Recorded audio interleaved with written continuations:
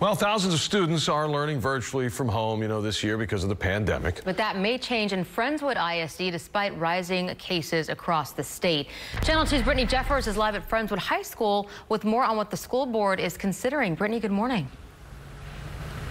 Good morning. Well, it's also important to note that under TEA's new guidelines, school districts can stop offering virtual instruction to students if they have poor grades or poor attendance. We've seen this happen at area schools like Barbers Hill ISD and other Texas schools.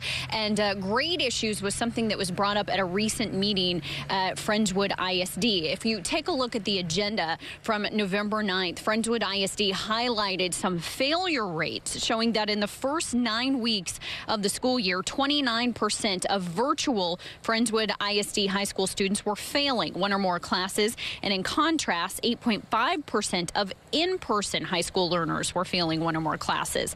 And they also referenced some of the current virtual learning constraints. This included responsive teaching, as well as rigor, pace, and independent struggles when students return to in-person instruction.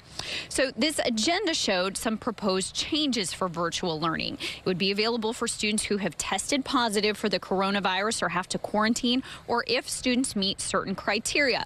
So what does this mean? Well, in order for students to participate virtually, this is the proposal, all class averages must be above 70%. Students may not have more than 3 or more unexcused absences. If they fail to meet those requirements, they would have to return to face-to-face instructions.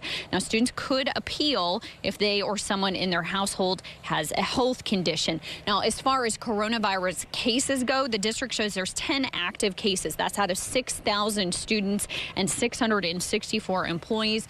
Now, the school board meeting will take place tonight at 6:30, where we may get some more clarification on answers on the direction of where virtual learning will go.